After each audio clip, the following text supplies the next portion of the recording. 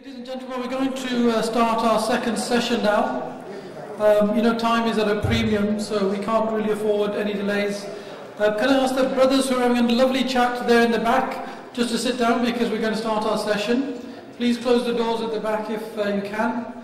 Those who want to carry on having teas and coffees, they can do. So, this is now our second session, which is entitled, Where is Syria Heading? Decoding the Future of Syria and the Region, and What Should the International Community Do? Now this session is starting 10 minutes later than planned. It's due to go on till 9:30. We'll allow it to go on to 9:35 just to make up some of the lost time. But as I said, after that there will be some time up until 10 o'clock where people can ask the panelists maybe questions individually. If they're prepared to stay around till 10 o'clock, that is, I'm not going to impose that on them. But also just a reminder again about the etiquettes. These are the expert panelists. They're here to speak, and people are here to listen to them. Keep your questions brief and keep them as questions.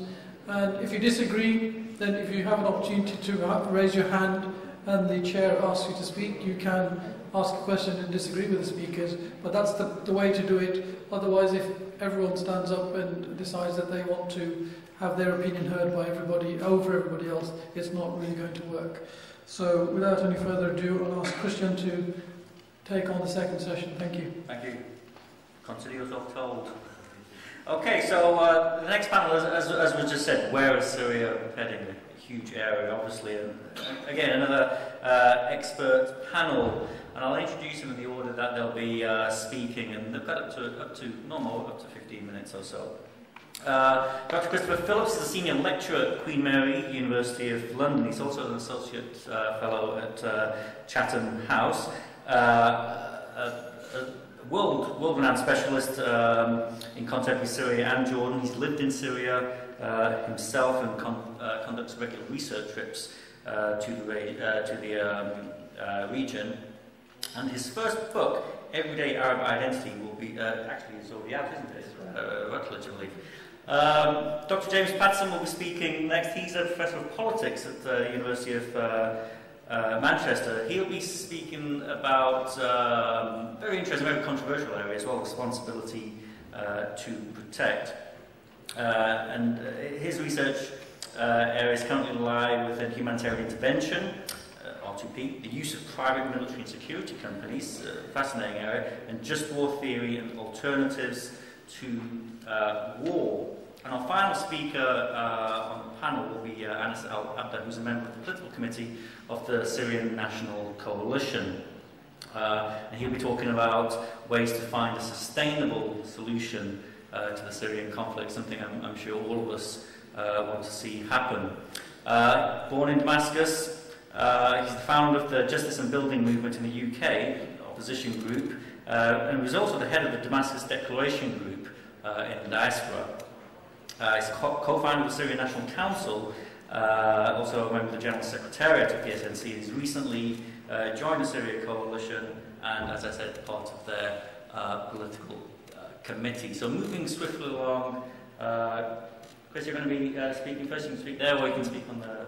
I'll speak here if that's okay. No, fine.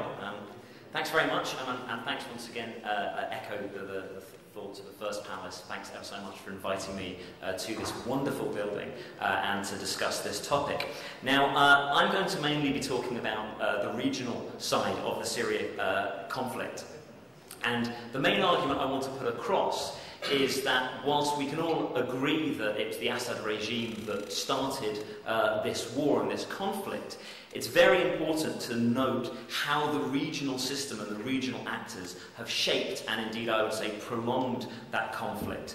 And therefore, in order to move towards a solution to the civil war, we need to understand the regional players and the international dimensions of the war as well.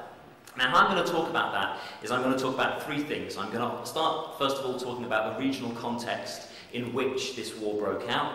I'm then going to talk about how that context shaped the course of the conflict, and then finally, in my last few sort of sentences, I'll talk about where we go now, moving back to sort of the central theme of this panel.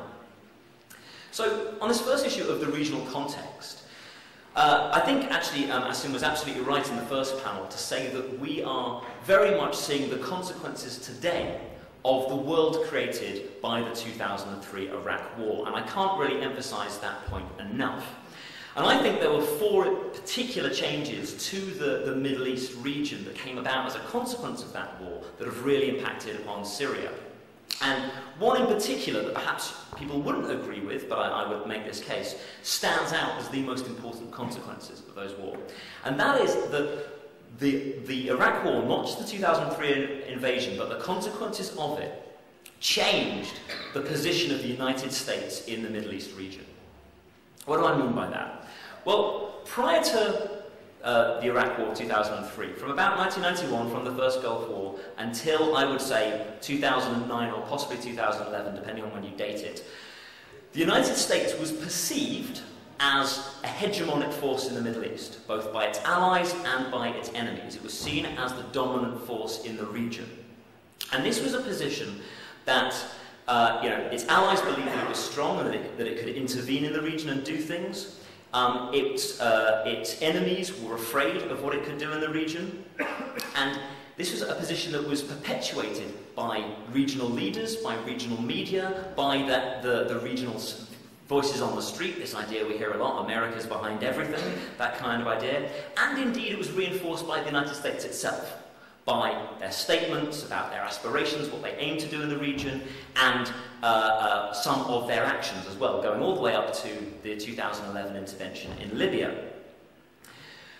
Now, the reason I say that was perceived is that actually in reality the United States was not as powerful as it believed, and indeed people in the region believed it was. And this was seen very clearly in the 2003 Iraq War. It was not able to get the result it wanted. It pushed money and weaponry and men on the ground into the Iraq conflict, and it did not get the aims it wanted in that conflict. And indeed, effectively, when the United States withdrew from Iraq in 2011, it was a defeat. And what that has meant is that we've seen quite clearly a shift in approach from the United States towards the Middle East. This has come about partly as a result of war exhaustion from the Iraq War, the realization it's called its bluff, it's not able to get what it wants. The economic crisis has made it, comparatively weaker. Importantly, at home, there is war weariness, there is an absolute unwillingness to perpetuate any conflicts in the Middle East, and certainly not a boots-on-the-ground issue. And, of course, there are the politics of the President, Barack Obama, who very much came to power with an agenda of getting out of the Middle East and focusing on the domestic politics. He did not want to get involved. But interestingly, those years of United States dominance actually created a paradox in the region, whereby the United States allies, so Saudi Arabia, Qatar, Gulf states, Turkey, and so on, came to expect the United States to do things. They came to expect the United States to act in their interests and to act as a hegemon over the region. And, interestingly, as did the populations as well. There was this sense the United States was behind everything and therefore was a very powerful actor that could do things. What this led to, at a state level, was a lot of the regional players, the regional allies, particularly Turkey, Qatar and Saudi Arabia, did not develop their foreign policy capacities as well as a truly independent state would without having that sort of big brother to protect you. So you don't have the development of really sophisticated Ministry of Foreign Affairs in places like Turkey and Saudi and Qatar that really has a deep intelligence network and understanding of the Middle Eastern region. Instead, what you get are people with a lot of personal ties based on personal experiences, perhaps tribal relations and so on, but not the kind of level of sophistication that you see actually from countries like Britain, France and the United States that developed over time. To give an example of this, in 2011, when the Arab Spring broke out, Turkey only employed 9 Arabic speakers in its Ministry of Foreign Affairs, which is the same number that the British employed in its Tripoli embassy alone in Libya. That's just to put things in context of the lack of sophistication in the foreign policy capacity of those states. But at the same time, what happened was, as the United States reeled from what was effectively a defeat in Iraq and didn't want to be as involved in the Middle East, particularly in the Levantine region where it had been before, it created a vacuum. You know, there had been this hegemonic power, and other states in the region in particular sought to fill that vacuum. Turkey had regional ambitions, Qatar had regional ambitions, Iran already had regional ambitions, and Saudi, in an attempt to counter Iran, also had regional ambitions. So what you saw was other states seeking to exploit that vacuum. But they didn't have the capacity to do so. So they didn't have this developed. So you get a phenomenon which really affects the Syria conflict, which is many of these states get eyes bigger than their stomachs. They want to do a lot more than they are capable of actually achieving. And that's a consequence of a shift in the United States' approach to the region.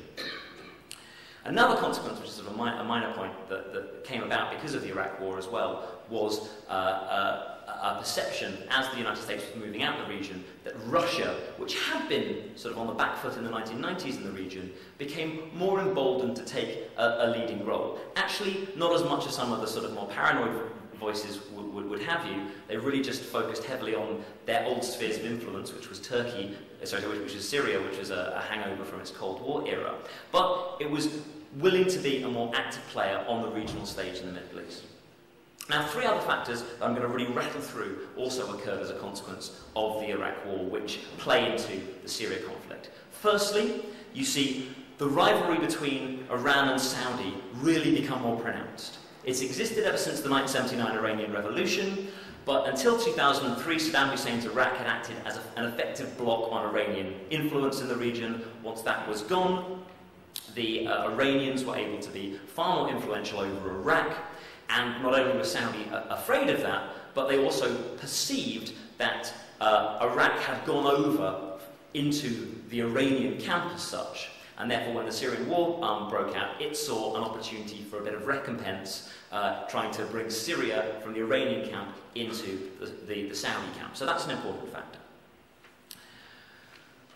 A third factor from the Iraq War was the growth of regional sectarianism. It did exist beforehand, we shouldn't pretend that it didn't, but it was nowhere near as pronounced. And the levels of media coverage in the region covering supposed sort of Sunni-Shia clashes in Iraq were projected over the region. Though I would add, and it's an important caveat to make, whilst political leaders in the 2000s after the Iraq War were making a big point about sectarianism, especially, you get examples like King Abdullah of Jordan talking about the Shia crescent from Iran, Iraq through to Syria and Lebanon. That wasn't at the time having that much of an impact on the Arab street. In 2009 there was a poll of Sunni Arabs in Sunni Arab states in Egypt, in Jordan, in Palestine. The three most popular regional figures were Hassan Nasrallah, Mahmoud Ahmadinejad and Bashar al-Assad. This was not necessarily translating at the time into sectarianism on the ground. And the fourth factor from the Iraq War was, as was mentioned earlier by Raffaella, was the rise of jihadism.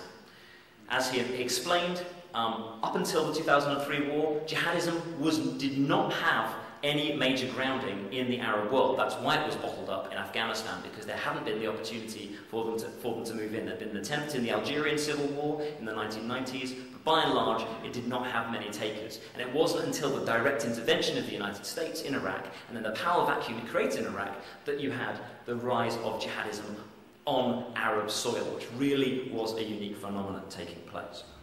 So that was the circumstances in which the Syrian civil war broke out. Quite possibly the worst time when a war like this could break out.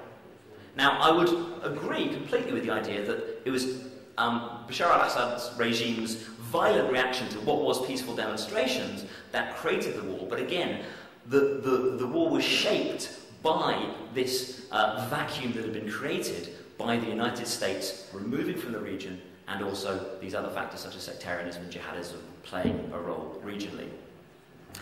And I would argue, just as a side point, what you get in that vacuum, the Syrian civil war, is various actors trying to impose their will and try to take advantage of the situation and use the Syrian civil war to further their own regional goals. I would identify 6 actors. There's the United States itself and its allies in the West. I'm not saying it withdraws completely, but it becomes one actor of many rather than the perceived hegemon it had been before. Russia is another actor, again, defending its sphere of influence in the form of Syria. You then have Turkey and Qatar, which both see in the Arab Spring, in particular the Syrian civil war, an opportunity to further their own region, their own regional influence, and of course those regional rivals, Saudi and Iran, that see Syria as a battleground for their regional rivalry. And so this rivalry, I think, exacerbates trends that are already taking place on the ground and shape the shape of the Syrian civil war. And I think they do it in three main ways.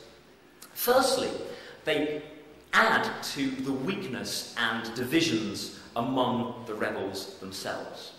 Now, the rebels were already in an incredibly difficult starting position. You know, they'd been oppressed, there'd been no opposition really permitted in Syria for 40 years, and suddenly they're expected to gather around, rally around a flag, and form a coherent rebel movement that could topple Assad in a very short space of time. It was a difficult sell in the first place.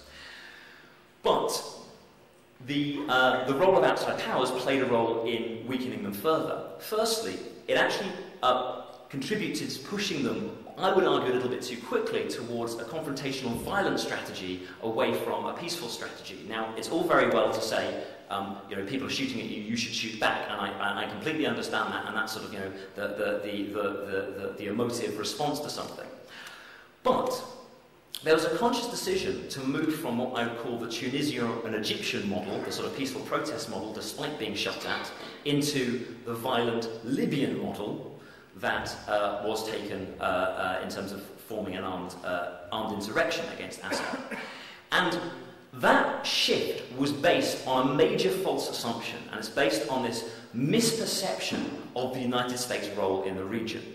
It was based on this old presumption that the United States will come in and help us if we form a military group and start taking some territory. And that, I've spoken to Qatari, Saudi, Turkish foreign policy makers, and they all believed that. They all believed that all that was needed was to take some territory, and the same as what would happen with Benghazi in Libya would take place. But it didn't. That fundamentally misunderstands why the United States intervened in Libya. They intervened in Libya not because they are trying to change the region in their own image, but because it was doable. It's a small country, 6 million people. You know, it's an international pariah with no support, unlike Syria. They had no major air defences. They had a huge amount of oil that would contribute to rebuilding it. And there are no sectarian divisions that might lead to a civil war. They were wrong about that. There is a civil war in Libya now. And perhaps most importantly, it's right on Europe's doorstep, and they were genuinely worried about a refugee crisis. None of those circumstances existed in Syria. So, speaking to US policymakers, there was never, ever any serious discussion about a military intervention like that took place in Libya to take place in Syria.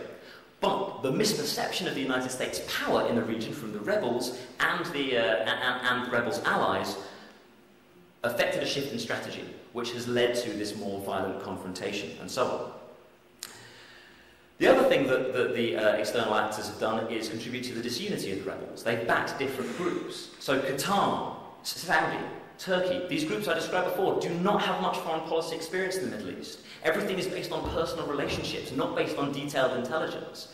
So Qatar, which was on the first to send weapons and arms to rebel groups, took a very laissez-faire approach. We're going to back various different groups, and often you created a situation whereby groups were competing for funds.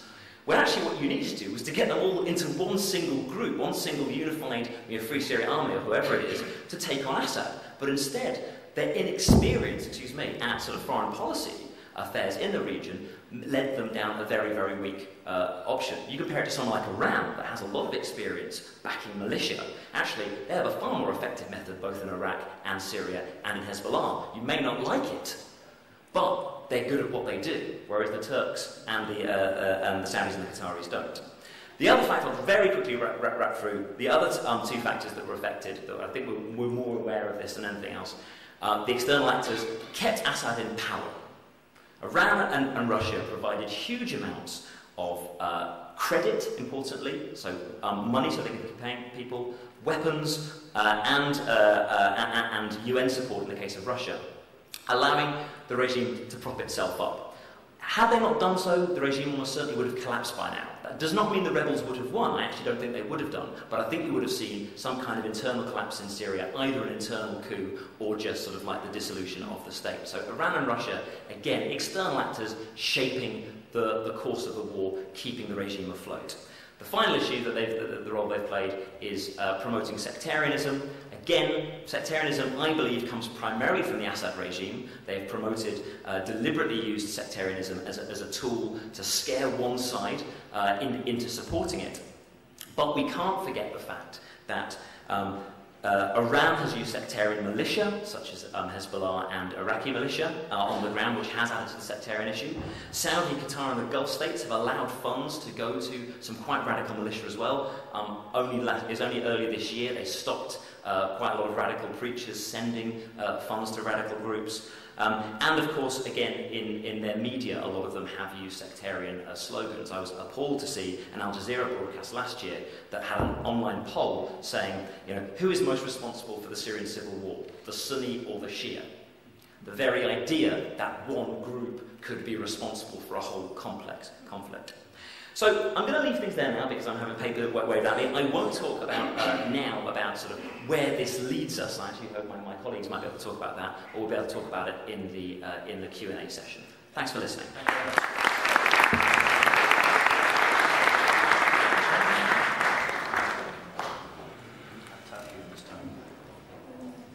Yeah, okay, so I'm going to try and address the difficult question, which is what the international community should do. Unfortunately, I don't really have any positive, brilliant solutions that no one's thought of before. Actually, my talk's been quite negative, really. So, the best way of thinking this issue, I think, is to frame it in terms of the responsibility to protect doctrine, commonly referred to as the R2P.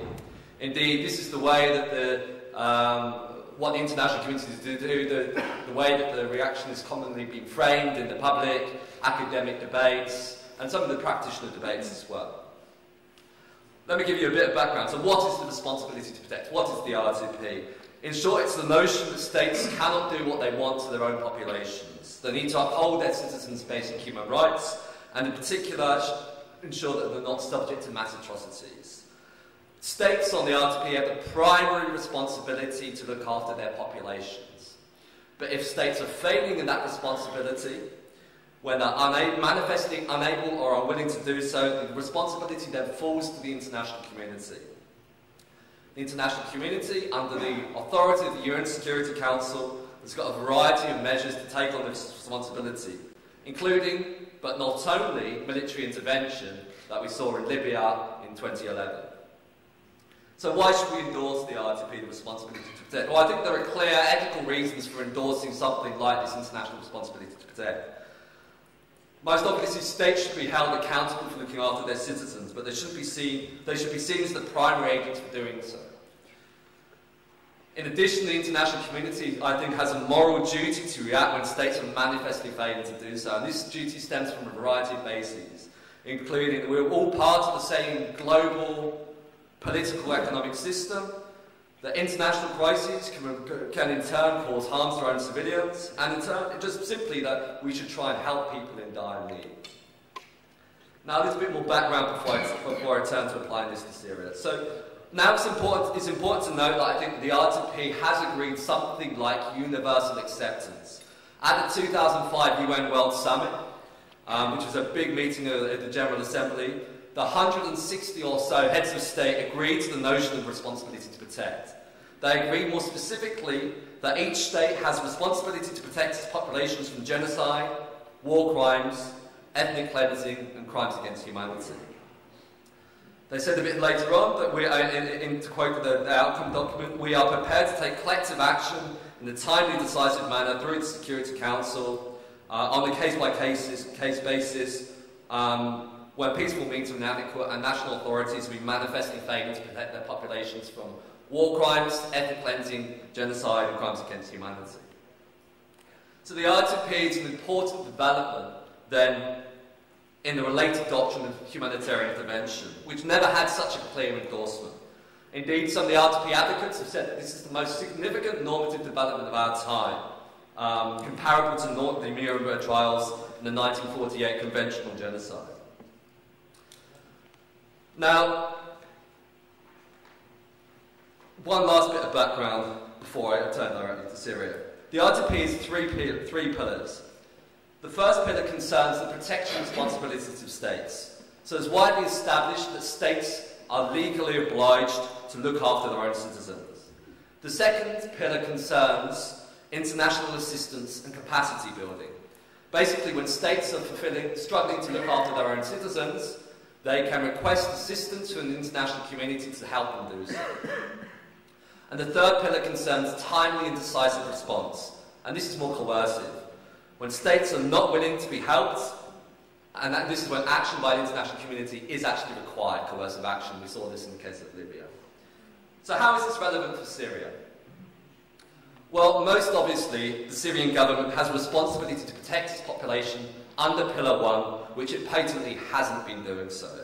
In December 2013, the then UN High Commissioner for Human Rights, Navi Pillay, noted that there was massive evidence of serious crimes, war crimes, crimes against humanity, which were authorised at the very highest level, including by the head of state. The international community therefore has this fallback, remedial responsibility to react. It's got the responsibility to make a timely, decisive response. But I think it's very clearly failed in this regard as well. And some of the things that Chris has been discussing about shows how it's been failing. What should the international community have done? What should it actually do? For some, the RTP just means military intervention. But as I've already said, this isn't quite true. The RTP involves a range of options, from diplomatic sanctions to criminal tribunals to economic sanctions to occasionally military intervention. But military intervention is only acceptable under the responsibility to protect doctrine when certain conditions are met. Now, these conditions draw from a doctrine of thinking called just war theory, which has over the centuries developed several principles to guide the conduct of war and the resort to force. Now, despite lots of people disagreeing about what these principles actually should involve, there is kind of a coherence around a core set of principles. Now, the account of responsibility to protect in the 2001 report, the initial report on the responsibility to protect by the International Commission on Intervention and State Sovereignty, draws explicitly on these principles. Now, they weren't explicitly stated in the 2005 World Summit Agreement, but they are implicitly there in some of the things in the World Summit and actually in the international law on resort to force. So if there's going to be intervention under R2P, it needs to have just cause. So that intervention is only when national authorities are manifestly failing to protect their populations from war crimes, crimes against humanity, ethnic cleansing and genocide. Legitimate authority, it must be authorised by the UN Security Council. Right intention, the objectives of the intervention must be limited to those dictated by the UN Security Council mandate. Last resort prevention should be pursued, and peaceful alternatives must be pursued before any coercive action. Means, international humanitarian law should be adhered to. Proportionality, intervention must do more good than harm. So these are 6 principles that are found in international law, the doctrine of responsibility to protect, that says that this needs to apply before intervention could be justified under R2P. Now, I think that this potentially ruled out intervention in Syria in 2013 when it was mooted against the Assad regime. Now, my main reason for thinking of this is that it wouldn't have had sufficient legal authorisation from the UN Security Council. Now, this is despite the UK government's legal advice, which I think was blatantly wrong.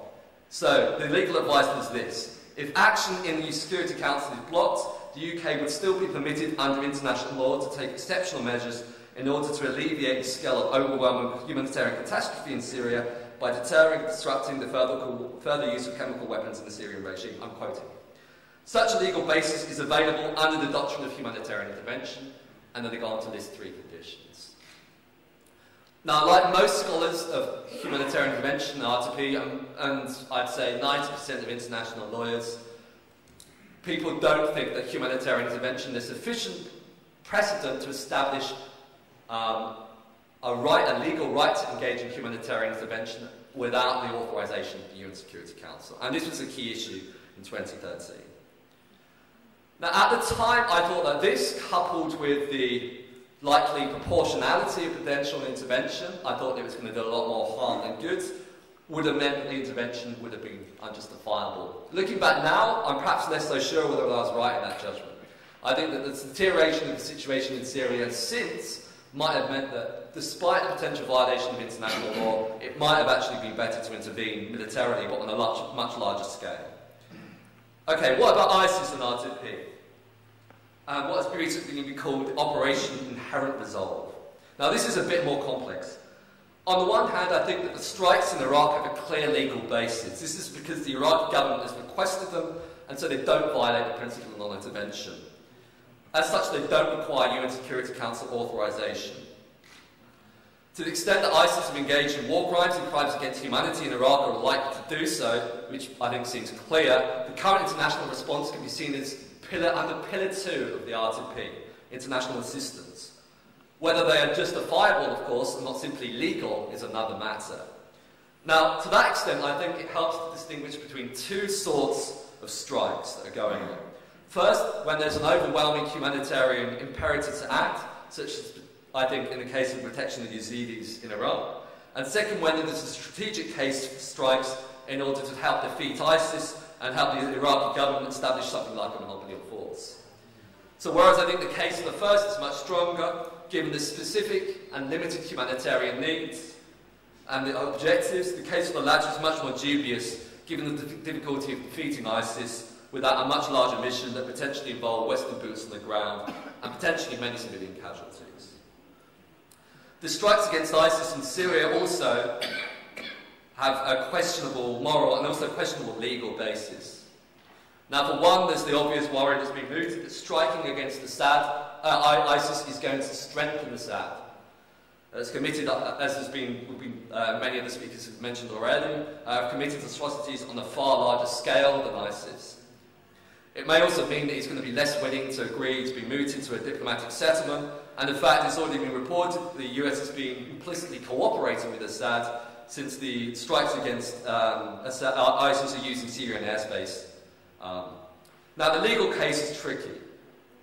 There is a potential justification in international law of collective defence of Iraqi sovereignty against external threats. So it might be legal if the US-led coalition can be claimed to be targeting ISIS in Syria that's threatening the sovereignty of Iraq. But it's unclear to what extent the current strikes against ISIS really do help against the threat to the sovereignty of Iraq. And so without Assad's explicit support for the strikes, it's perhaps questionable whether they're legal, and in turn can claim to be under the RTP doctrine, as some people have suggested. It's also obviously unlikely that the West is going to be happy to accept an invitation from Assad, which he actually appears willing to give. So what does the RTP require instead be done in Syria? As others have said, I think the focus should be on the conflict, the broader conflict on Assad, rather than the actual defeating ISIS, destroying ISIS, as Obama has said. Now, one widely mooted option was to train and arm the Syrian moderates and the Kurds in Iraq and Syria.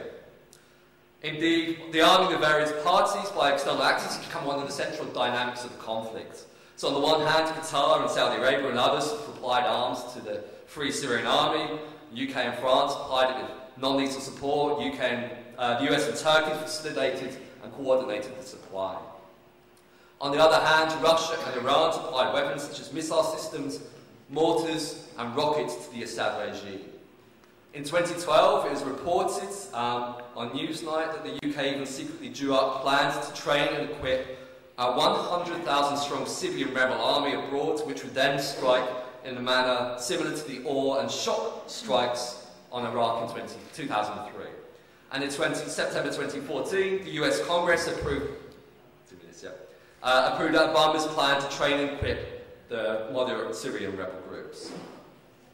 Now, although I think it may sometimes be permissible to arm rebel groups in general, I don't think that fact should blind us to the general problems with arming rebel groups, from what we know from the history of doing so throughout the Reagan Doctrine, during the Cold War and beyond. Whether these apply to Syria, time will tell, but I think that gives us good reason to be highly sceptical about arming rebel groups. Firstly, it can be difficult to determine who exactly it is that you're arming and whether they're going to be any potentially better than the opposing forces. Second, we know that supplying arms can often escalate conflicts. Indeed, it is widely reported that arms were supplied, as I already mentioned, to the Assad regime by Russia in response. More generally, in the 114 civil wars between 1946 and 2002, where there were 900 people killed, there's been studies to show that no rebel group has transferred major conventional weapons unless the government also received them.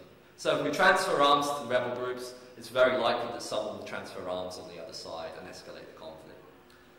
Third, even if weapons are successfully transferred, and you can work out who the just rebel groups, who the right people are to be transferring them, they may in turn become seized as just rebels lose battles and their stockpiles are raided. And it's already been reported that ISIS are using American weapons captured from the Iraqi army. So my point is that scepticism that we have around military intervention should also apply to supplying arms to rebel groups as well. Now, so what should be done? What should be done? Well, ultimately, I don't think there is really any panacea.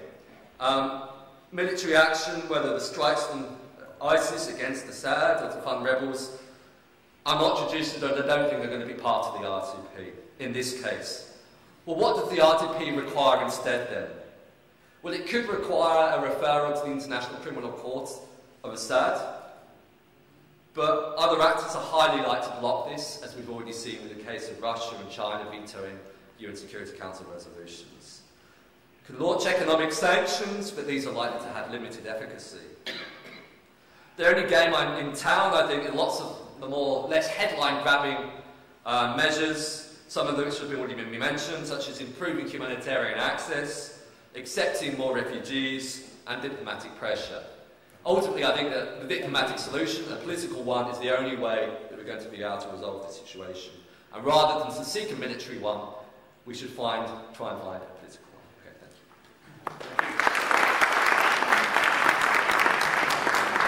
We've had two very strong reality checks, I would say, in many senses.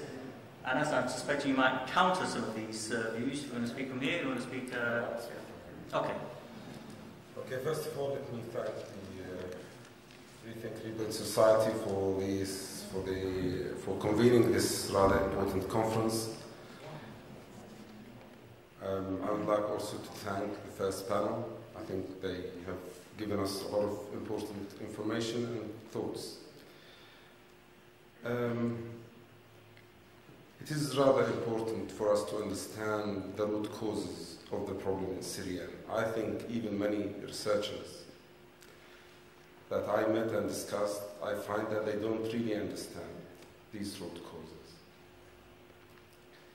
I think the lack of freedom and the methodical attempts to deny people dignity are the root causes of the Syrian revolution.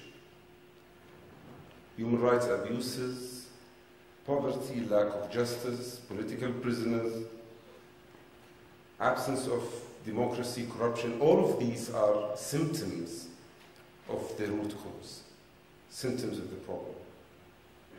So when the Syrian people started one of the greatest revolutions in recent history in 2011, they were really going for a political change in Syria, because the real issue was a political issue.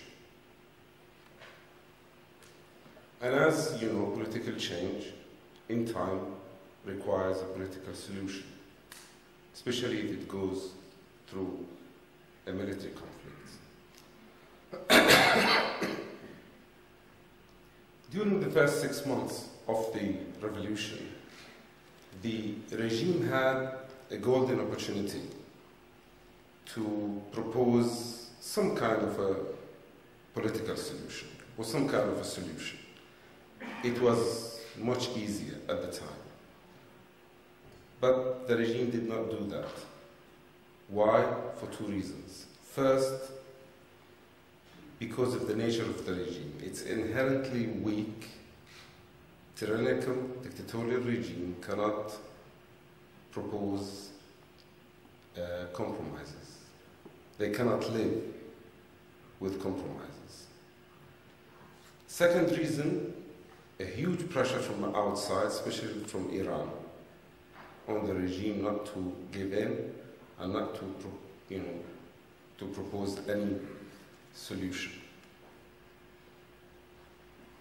However, the perception at the time was a big dilemma to the regime, because the whole world could see peaceful demonstrators, human rights activists, political activists are leading a non-violent struggle against a dictatorial regime. This perception is very strong and very important and very powerful to our people. So the strategists within the regime straight away started thinking about that and saying, the first thing that we need to do is to change that perception from that it is a struggle between the people and a dictator into something else, into a struggle between state and terrorists. And if you look through the whole time, from March 2011 until now, you could see how this perception has changed.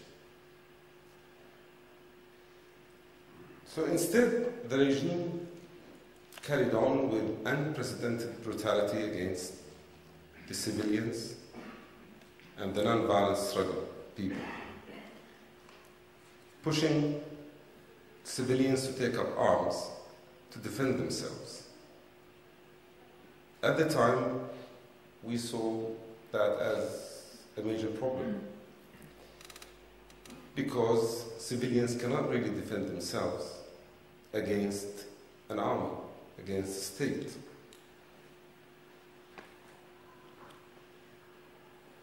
How did the international community look at this? Only 6 weeks after the beginning of the revolution, the American ambassador in Damascus, Robert Ford, sat down with the top leaders of the Syrian opposition. That was on the 30th of April 2011, only 6 weeks after the beginning of the revolution. And he focused on 2 points. And these 2 points are still valid until now. First of all, he said to us, the revolution is peaceful, keep it that way. If you go for a military revolution, we will not be able to intervene in a military way. And also, we cannot give you the arms that you require to bring down the regime. That was very clear from the beginning. And he said that Syria is not Libya, Syria is different, and we all understand why Syria is different. The geostrategic position of Syria is much different than the rest of the Arab Spring countries. The second point he focused on is that the only solution in Syria is a political solution. We met the American president in May, and he said the same. And only 2 weeks ago, we met Susan Rice, and she said exactly the same. So the Americans have not really changed their mind. Fundamentally, their policy is still the same, and that is the policy of the international community. So we cannot really pretend that they did not tell us the truth from the beginning. They did, and they were very, very clear about this. Now, I could detect certain hesitation from the Americans and from the international community regarding bringing down the regime from the beginning. Why? Because I believe that they did not think there is a viable alternative or a safe alternative. So for them, there was always this big fear that the alternative will be either chaos or a fundamentalist regime. And in both cases, it is something that they don't desire. So, the only way for the international community to progress its talk and work on Syria is to explore a political solution. And this happened very clearly after many attempts in Geneva communique on the 30th of June 2012. This is very significant. Geneva communique is very significant because it, for the first time, it talks about political change in Syria. And it talks about creating a transition governing body that with full executive authority. In a way, even though it does not mention Bashar al-Assad in name, but the meaning of that is that this transition governing body will be a replacement of Bashar al-Assad and his ruling elite. It took us some time to convince our people, our fighters, that it is a good idea to explore this opportunity called Geneva. In 2012, we were, from a military point of view, we were in a better position than now. So as you know, with those kind of situations, people tend to favor the military option more than the political option. But we told them that as far as we can see the situation, the world will not allow one of the two parties to win militarily. So our only option is to go for a political solution. And we managed to convince the majority. Not all of them, but a reasonable majority. And I was one of the negotiating team that went to Geneva, attended the first and the second round of talks. Unfortunately, Geneva process collapsed for two reasons. First, one of the two sponsors of Geneva communique, namely Russia, changed its mind. And they did not really push for these talks to be successful. And that was reflected straight away on the attitude of the regime in the negotiation room. Secondly, the regime at the time was in a way making some military gains. And the Syrian regime thought that it can win militarily and it does not have to go through this process. So we lost a very important opportunity in Geneva, because I believe that Geneva communique, in a way, is capturing almost the majority of the objectives of our revolution, which is political change.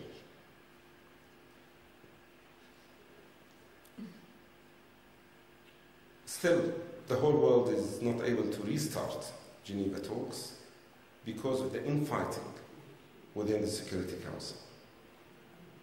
And also the lack of agreement among the friends of Syrian states. I remember once we had a meeting with the Emirates Foreign Minister, Abdullah bin Zayed. He said to us that the London 11, or what we call Friends of Syria, are agreeing on only one thing, is to bring down the regime, but they are not agreed on anything else. So that kind of lack of agreement also was reflecting on the whole situation. The current situation is rather complicated and difficult. I don't think that currently we have a reasonable environment for a political solution in Syria.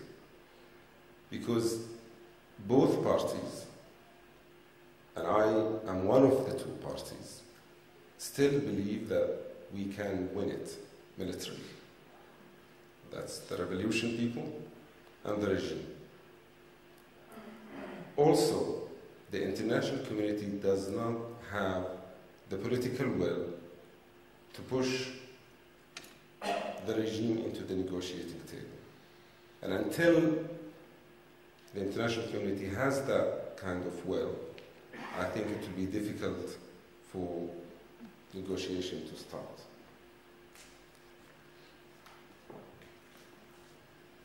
At this moment, we have an opportunity.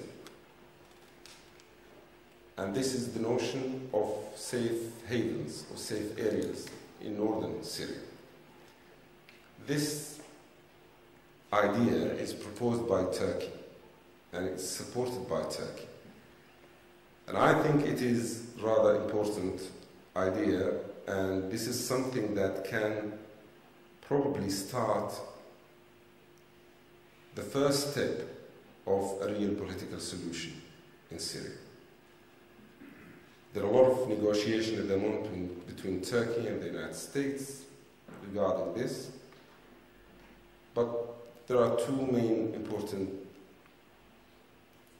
characteristics of this area. First, it will be safe, it will be protected from the air, and secondly, the interim government, the government that we created among the Syrian National Coalition, will be the only executive power in this area. I think this is rather significant.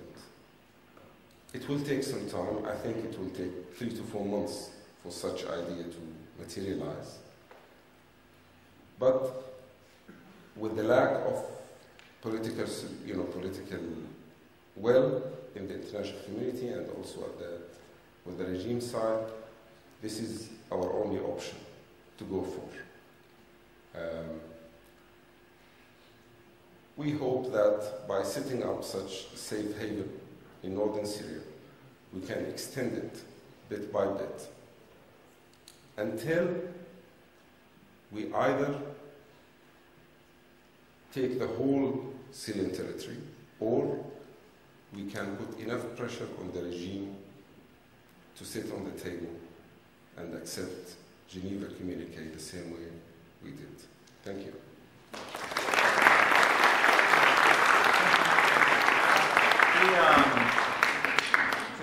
Fascinating talks there. I just want to pick that point up about safe havens. It's in the news quite a bit now, and you gave some options which clearly would be unacceptable to the regime and to their backers. How much do you also see the concept of safe havens as the beginnings of a de facto partition of the country, in the sense that as a people who have risen up and haven't got the international support that they think they warranted or deserved, that hasn't happened? Well, at least there could be some parts of Syria which are absent from indiscriminate bombing and lay the foundations for increased aid, development, and, as you said, the interim government eventually coming in and setting up institutions. But it actually would be a de facto partition. It wouldn't really be realistic to talk about extending it or the Geneva Free happening. Yeah, I think at the moment we have a pseudo de facto partition anyway.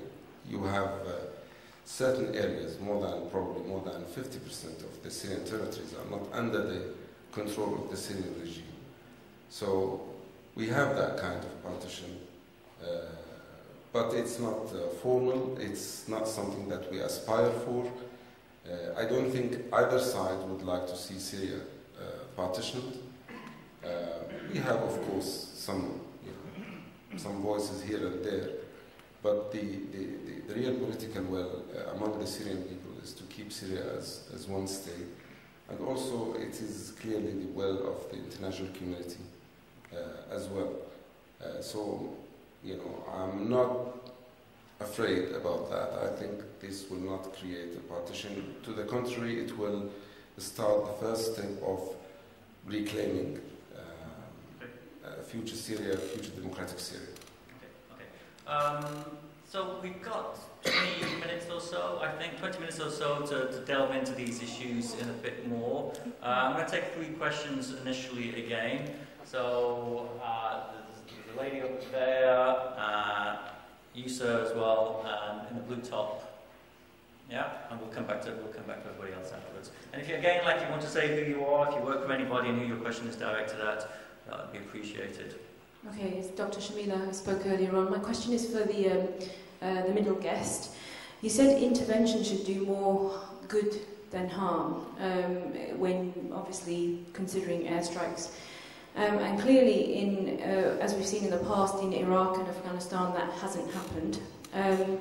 The legality of airstrikes in Syria based on ISIS being in Iraq and in Syria. How do you explain that some of the airstrikes inside northern Syria have, from the US-led airstrikes, have hit targets that have nothing to do with Syria, with ISIS? That's my question. Okay. There's the chap here, the jacket, big hand up, yeah. Dr. Abdulaziz, Assalamu alaikum. It's just a question, we are going international everything, but I want to go home here.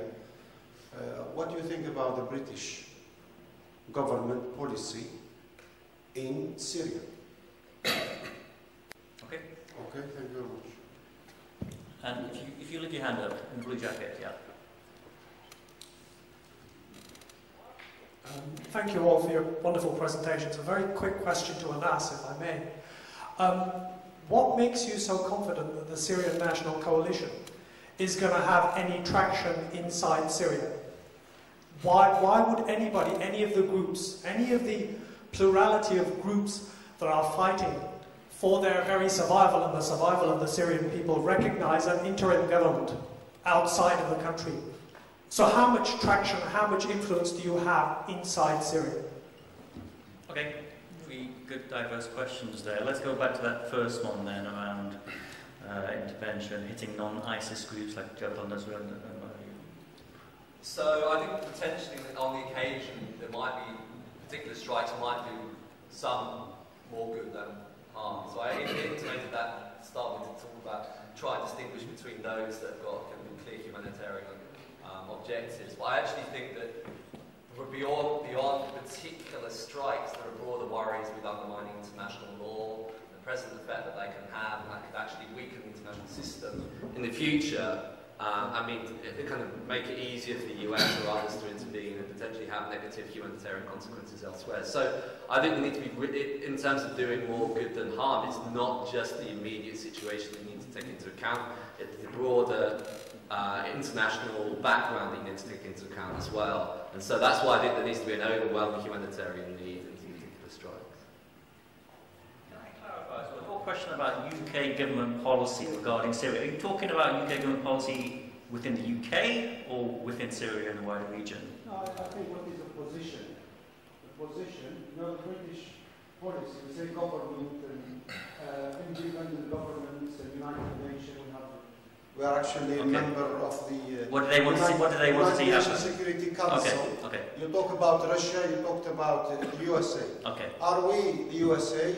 Let me bring Chris on in and out of Whitehall or Westminster. Well, it's an interesting question. I think, unfortunately, the response is going to disappoint us all, which is that Britain is nowhere near as powerful as we think we are. They have a position on the Security Council, but almost always follow the United States and France and the collective on most of those issues, especially on sensitive issues like the Middle East, with the exception of Israel-Palestine, which has got its own sort of dimension. So what the British policy is officially is the same as the United States and the European Union, which is that sorry, I always tell my students off for saying that. Britain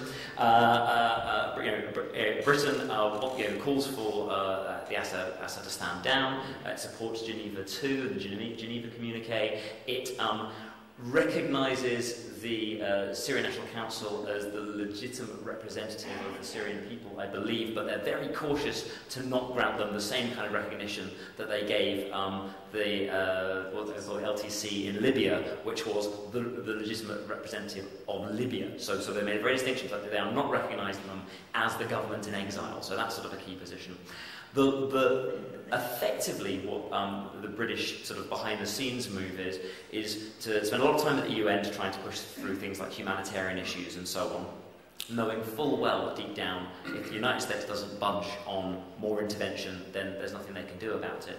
Cameron, early on in the crisis, was one of the big drum beaters for more direct intervention, to which Barack Obama said absolutely no, not a chance, not going to happen. Indeed, remember Cameron was one of the leaders with Sarkozy in really pushing for intervention in Libya, so he felt he'd got a kind of a track record on that point. These days, the British government spend a lot more time focusing on the refugee issue. They're one of the largest contributors to aid to UNHCR's budget, which incidentally is massively unfunded at the moment. And recently, the same month that Britain voted to bomb ISIS, the World Food Programme announced that it was so underfunded it's had to cut food to Syrian refugees by 60 or 50%, depending. Some people are now down to 825 calories a day, which is disgraceful. The other thing that the British aren't doing, which is very noticeable, which was mentioned earlier by Christian, is not accepting refugees into the UK itself. Compared to something like Germany and Sweden, which have taken between 10 and 20,000, the British numbers of under 1,000 is really quite appalling, so Britain should be doing more on that. I do want to just add a tiny point, about the safe havens idea, which is that I understand the logic behind them and so on, and why people are pushing for them. I think they're quite unlikely still, though, and the reason being is that effectively the Turks are not willing to do them on their own. They absolutely require the United States or NATO to do them on their behalf. The United States has been very, very reluctant to initiate a no-fly zone for the whole of this conflict, which is what a safe haven basically is, because it requires risking American lives taking out Syria's defences. It will hugely upset and worry both the Russians and the Iranians, because it will be seen as a violation of Syrian sovereignty, which they're trying to defend, and they might react as a consequence. And importantly, when it comes to the Turkish issue, is where do you put this safe haven? Do you only put it in basically Syrian Arab areas, which are sort of where the SNC would rule? What about the Kurdish areas? If the United States are going to come on board with this idea, basically Congress loves the Kurds and is terrified of the Syrian Arabs believing that they're sort of like going to all turn to Jabhat al-Nusra and ISIS. So they would only agree to something, I don't think they would, but if they did, that included someone like Kobani, and the Turks would never agree to that. So you have that sort of dynamic there that makes something like that. I mean, again, I might be wrong, they might find a way through that. That's a major sticking point to get over. No, important point to raise though. And this, I mean, thankless task, whatever country you're in, being a politician, and I have some sympathy for some of the Syrian opposition coalition politicians. They do get berated a lot, but it is a legitimate question as well, about traction within the country itself, and the diaspora actually. Yeah, I mean, I think your question is extremely valid, and I think there are a lot of challenges for the interim government and for the Syrian National Coalition. As you know, the Syrian revolution started in a peaceful way, and from the beginning we had a decentralized leadership. And at the time that was a point of strength, because when you face a dictatorship with a decentralized leadership, you are able to continue with this fight. However, when the nature of the conflict moved into a military one, this decentralized leadership started to be a weak point rather a strength point.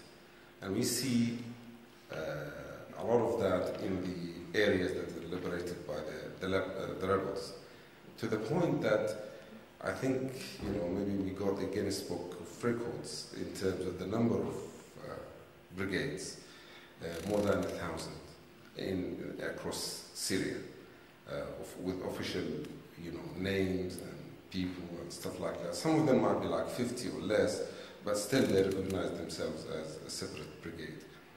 So it is a huge challenge, and it's a huge problem However, people started also to realize that things cannot carry on like this. Almost half of the population is displaced, both internally and outside. It is a real earthquake that happened, you know. 60 to 70% of the infrastructure of the homes have been demolished. I think even ourselves, we don't realize what really happened until now. And people, if war stops now, I think even Syrians will be extremely shocked at what happened since March 2011. So people started to be much more realistic about the fact that we need some kind of a solution, but we also need the help of our friends, because you cannot, as a civilian, as rebel groups with minimum level of weapons, face state like the regime with airplanes, tanks, and non-conventional weapons. So we have an opportunity, and we are going to try our best to do the best. In the past, during the last 11 months, I think the interim government was more like a government in exile rather than a government inside Syria.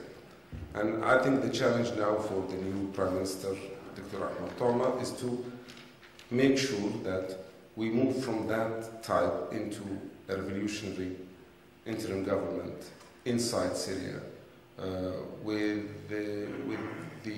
all that is required to do that. I guess one of the difficulties as well is within Syria, whether it's from a regime position or any of the many opposition formations, there is no credible, internationally recognized system to assessing legitimacy. Referendums, elections. I've never heard any talk of UN Electoral Assistance Division being called on. I mean, there's endpoints of the Geneva Communique which talks about a political transition with credible elections, what have you, but it never really talked up in any realistic sense from any of the from the coalition or any of the other formations, which is an interesting point, I think. We have some time for some more questions. Okay, there was the chap next to the guy in the blue. Why have only men got their hands up? There's some deal going on. Chap over here in the black jacket. Okay, yeah, here as well, in the brown jacket as well. And keep your questions quite brief as well, so we can get some more full answers, please. Thank you. Thank you for the analysis, and we've heard a bit of a solution.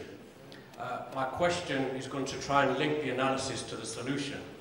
The analysis said that the Americans are not as powerful as they were, and it's only perhaps in the Sunni world that they're perceived as being powerful. The solution said we want a political solution, but you're all talking to the Americans and the West. It's quite obvious that the only people who have power over Assad are the Iranians. And the Iranians are the regional power. Isn't it time that we buried this hatred between Sunnis and hatred coming from the Shias as well? It's on both sides. And maybe you should go to Tehran. You should not be in Washington. Try going to speak to Khamenei. After all, you know, they have a strategic interest. In the 80s, Assad's father tried to crush Hezbollah. Okay, the point. And it was the Ayatollah Khomeini who told him to stop, and that's what stopped it. So maybe we're looking in the wrong direction. Okay, should Iran be involved in political on the political track? Sure. In formal sense. There's a question here as well. Just wait for the microphone to come around as well. Should Oh, you've gone there, have you? Okay, go for it. My question is not too distant from Jangir's actually, so I won't try and repeat what he's actually said. But in the earlier session, Asim touched upon the fact that almost eventually you have to have a dialogue with everybody. And my point really is this, which is a question really for you, Anas, which is do you have a channel of dialogue both with ISIS and other factions and also the Assad regime? Or are you exploring to ensure that there is some kind of channel of dialogue in both those directions? And quickly, just a quick second question, which is, do you believe the SNC's influence has waned somewhat as a result of the change of political dynamic from what was in the early part of the conflict and what is now? Thank you. Very good question. And chap over here, just put your hand up. Yeah.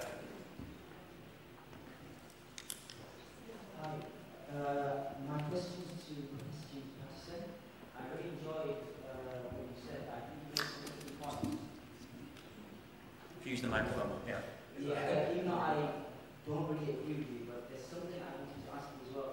You were talking about the intervention in Iraq and against ISIS in Iraq as well. But something you mentioned was that the difference between Syria and Iraq was that the Iraqi government would be legitimate.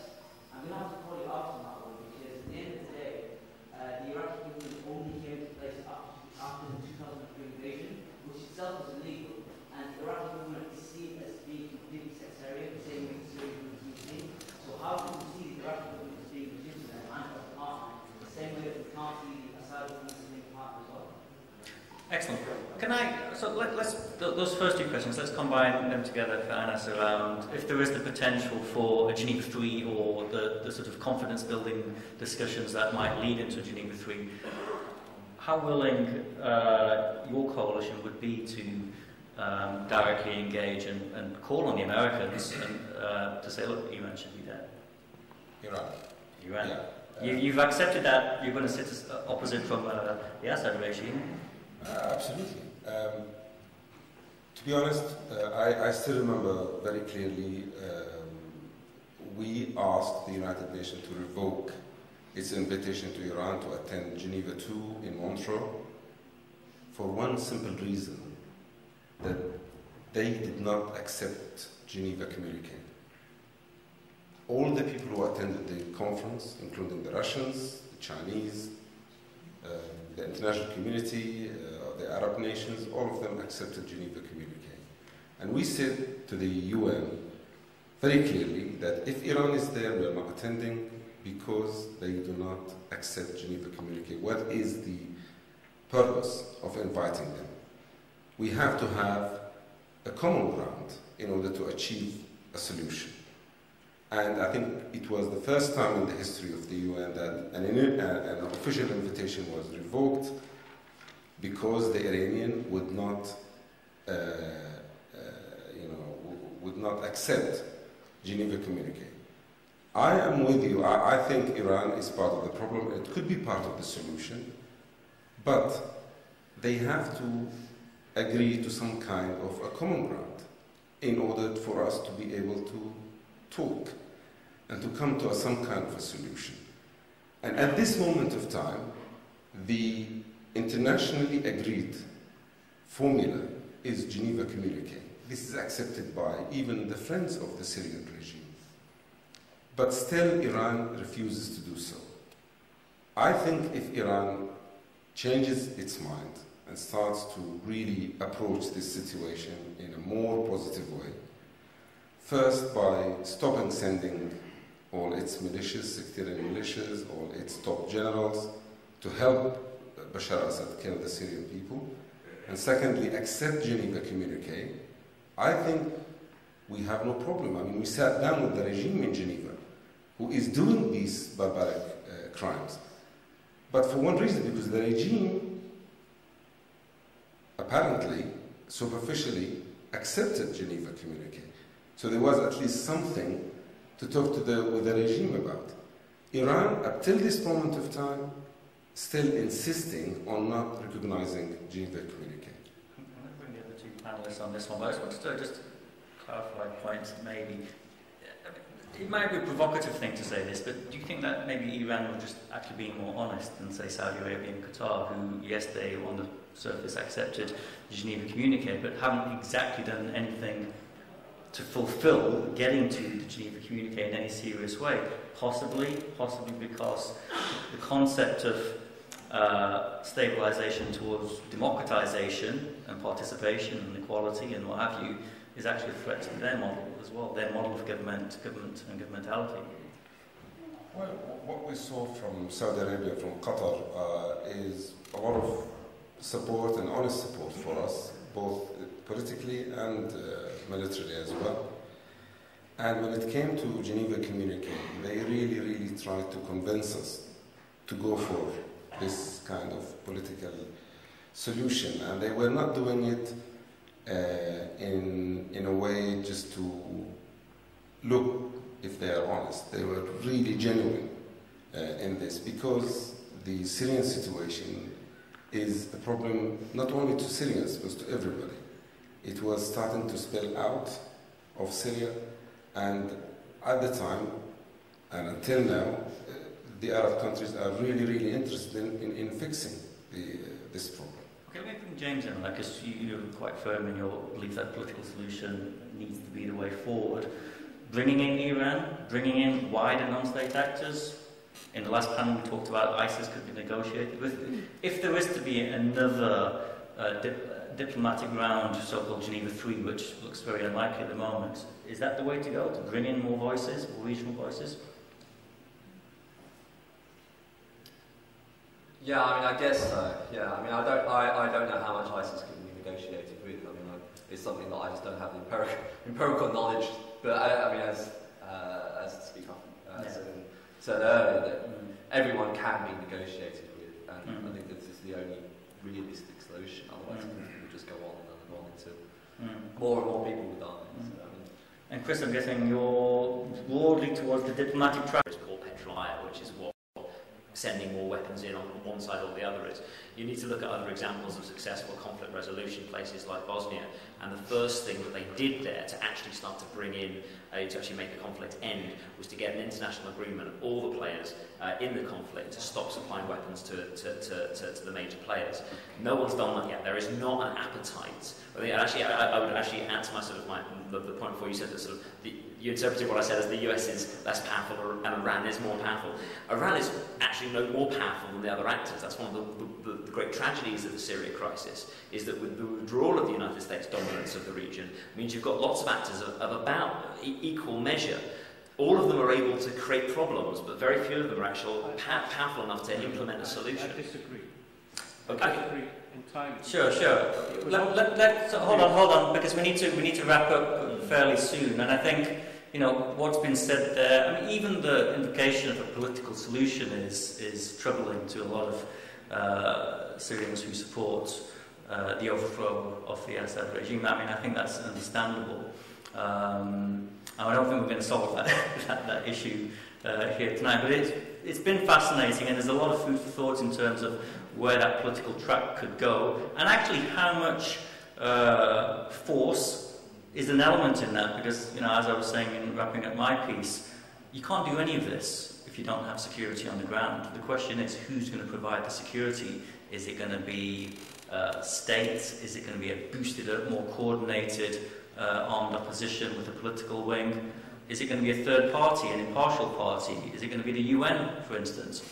Those are conversations that need to still be discussed. But it's been fascinating. If you give the panel a round of applause, and we'll then bring a bar close to them. Thank you very much.